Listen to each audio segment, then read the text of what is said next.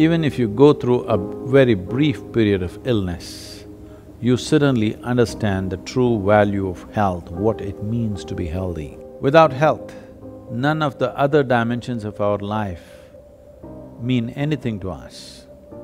Our work, family, wealth, possessions will mean nothing if we have no health. Ill health comes to us in two fundamentally different ways.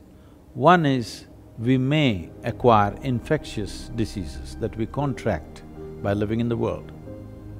If we have an infection, you must go to the doctor, because infection is like an invasion from outside. It has to be handled on war footing.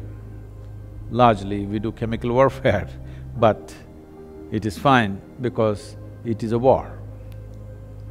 But over 70% of the ailments that people suffer from are generally self-help, in the sense they're chronic ailments created from within.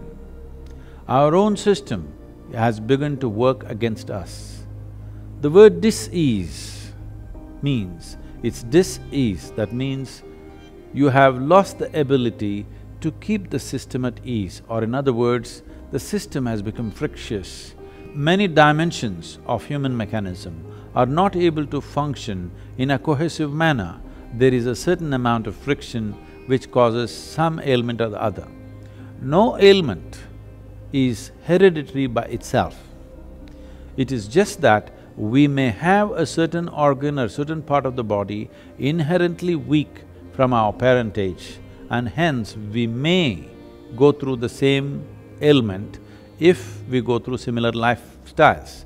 But there is ample evidence to show that if we do necessary things consciously with our body, mind and energies, what ailments our parents might have had need not come to us if we are able to handle our lives little more consciously, and the process can be easily reversed. This human system in yoga, we look at it as 5 sheaths or 5 layers. 5 layers of body. In the yogic system, there is no such thing as mind, there is no such thing as anything. Everything is seen as body.